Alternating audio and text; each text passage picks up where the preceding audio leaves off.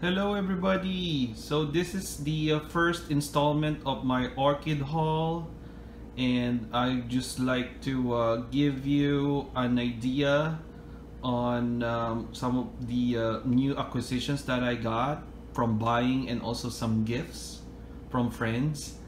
And now let's look at some of the blooms and spikes before we go to the new acquisitions.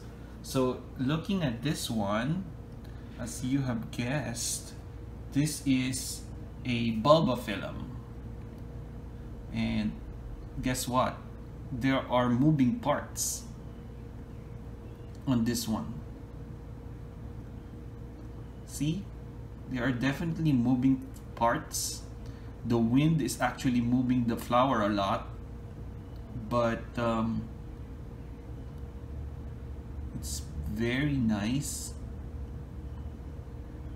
and it's so amazing that the lip bounces a lot,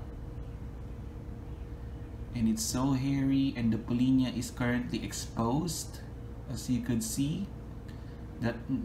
That's a sign that the Bulbophyllum is in full bloom. It just opened. Yeah, so definitely a nice blush on the flowers and on the petals, and a yellow tinge, cream yellow coloring on the petals. The ID, the tag on this one is Bulbophyllum Daisy Chain. It's a primary hybrid of two species, which are makoyanum and cumingii. All right. So that's nice.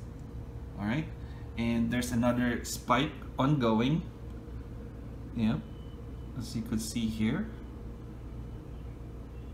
Yeah, so that's exciting, and I will try to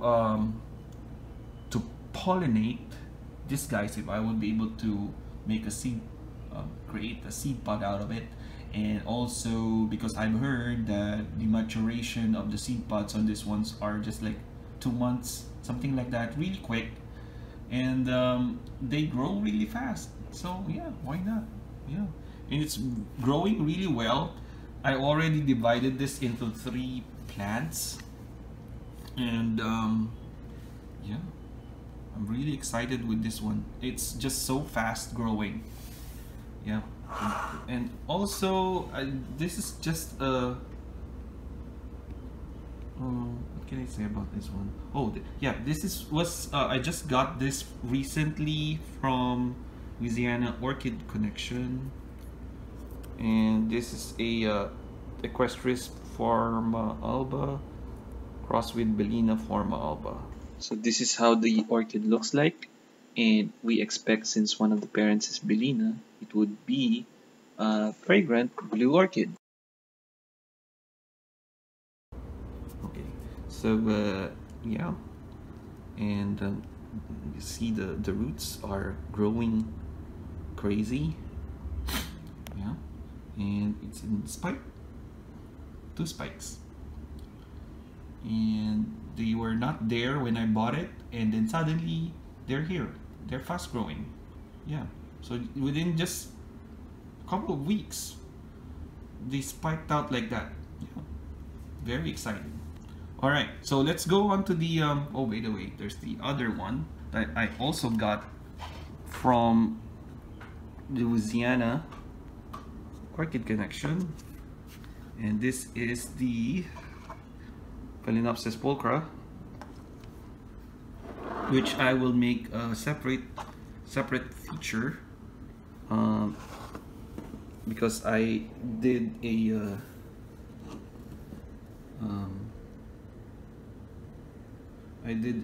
time-lapse video on this one. It's really hard to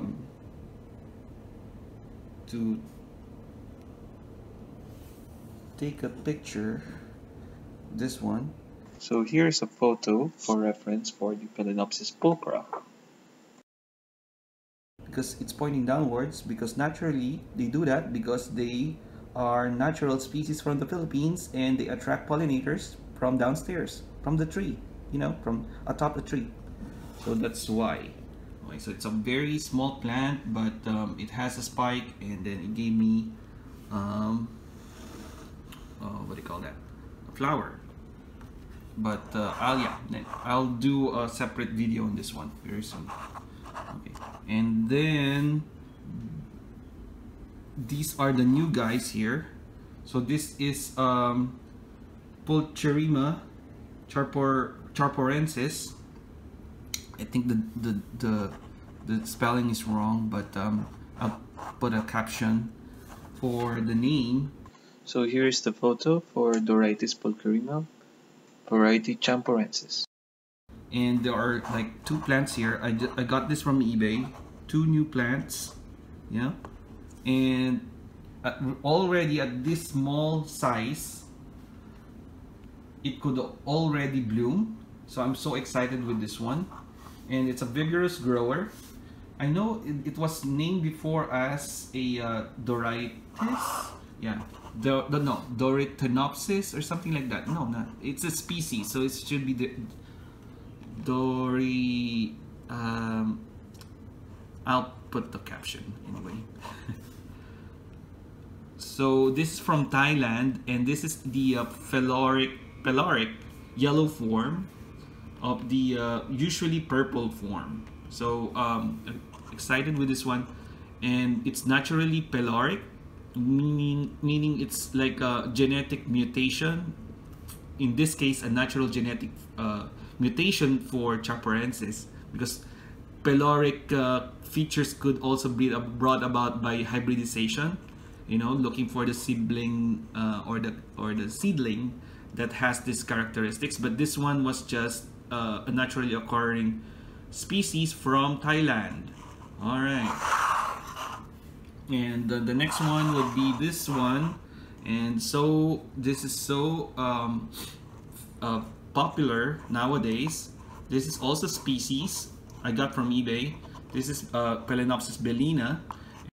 Here is a photo of the phalaenopsis bellina, very deliciously sweet, fragrant orchid. And this is one of the very fragrant, sweet, as other people would say, delicious scent of an orchid. I actually had already sniffed this before because I went to Al's Orchids in Virginia, and he has like a big bellina and a big violacea phalaenopsis. They smell great, like, you know, it fills the whole greenhouse with their fragrance. So I'm so excited with this one. These are 2 seedlings, and yeah, they're growing new roots, and they seem to be happy in moss and in high humidity. Okay, all right, so that's the second new orchid. And my other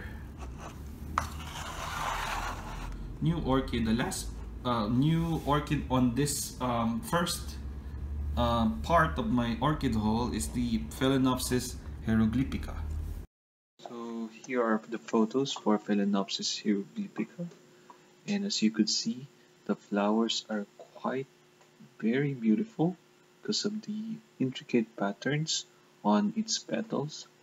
And as you closely look at this second picture, the details are really marked all over the 5 petals on the star-shaped flower.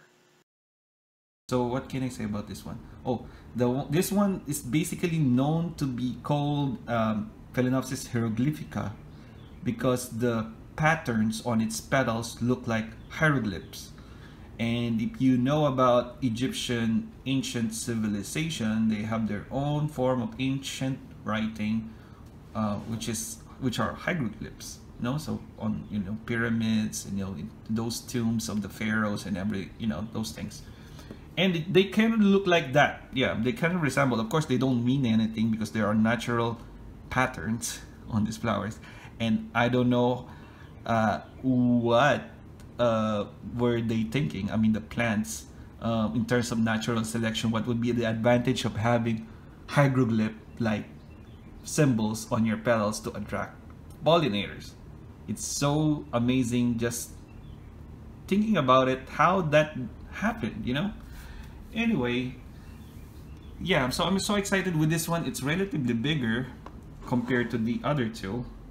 Well, it's a relatively bigger plant anyway, you know. But of course, the bellina could get really big in terms of the size of the leaves. The flowers, not really. They're normal size-ish, you know, normal-ish, something like that. And that's it. Yeah, so that's the phalaenopsis hieroglyphica. I don't know, my dog is acting up. Anyway, so this is a gift from a friend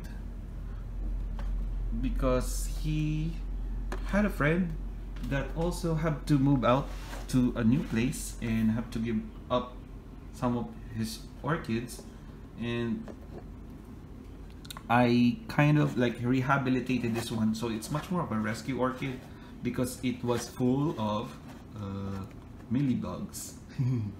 So I fixed the problem by spraying it with water, mixed in with the so 1 liter of water mixed in with a couple of drops, yeah, multiple drops, maybe 10 drops of baby oil, and then it soaked up the mealybugs. They died, they just come off and then flowed with the oil water mixture, and they're gone.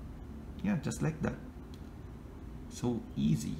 Anyway, so it's all clean now, and then I'll put some media in it, in this, because I was trying to observe this one so it wouldn't have all of those weird leftovers of the mealybugs, you know, like eggs and stuff, like, you know, hatchlings.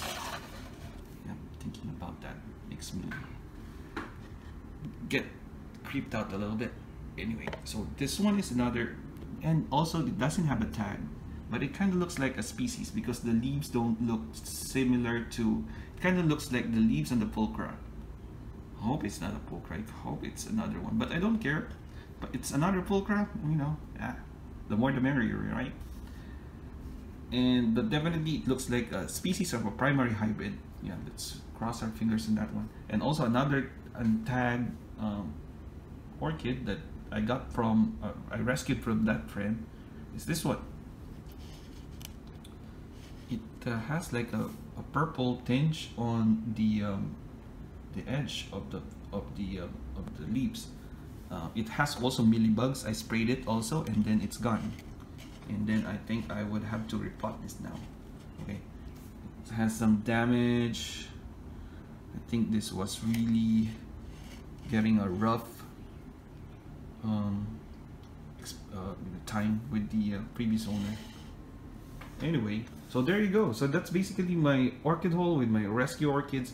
I would upload the next few orchids really soon, and yeah, there you go. Hope you enjoyed this video, and don't forget to subscribe if you haven't already, and like my videos.